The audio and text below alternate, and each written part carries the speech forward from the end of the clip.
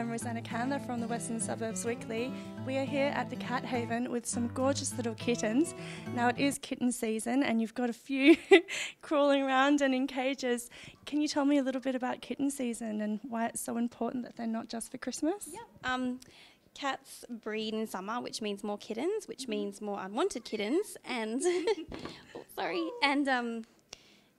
we don't want someone to adopt a kitten and then give it up once it's big. That's pretty much the gist of it. So more kittens, more unwanted kittens, and yeah, it's lots, as you can see. You've got a real acrobat there. It's fun, you can tell their little personalities already. You can tell the ones that are going to be real cuddlers, ones that are going to be very mischievous. Yeah. That's the thing with kittens.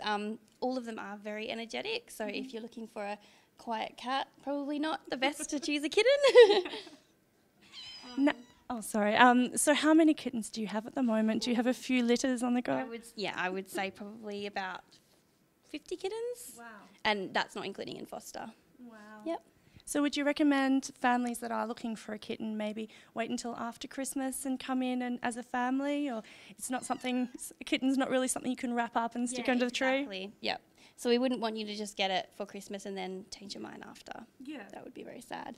So I imagine you probably do get a few cats in, teenagers, returns after Christmas, and that must be very sad for you guys. Come over here. Now, you've changed your opening hours as well. That's very important for people to know over Christmas. Yep. We're open 11:30 till 6 weekdays, and same on weekends, which is 11 till 4. Right, fantastic. I think just before we lose a cat here, we might end it there. Thank you so much for speaking to me. Thanks. So these little guys are the most wonderful little bundles of fluff.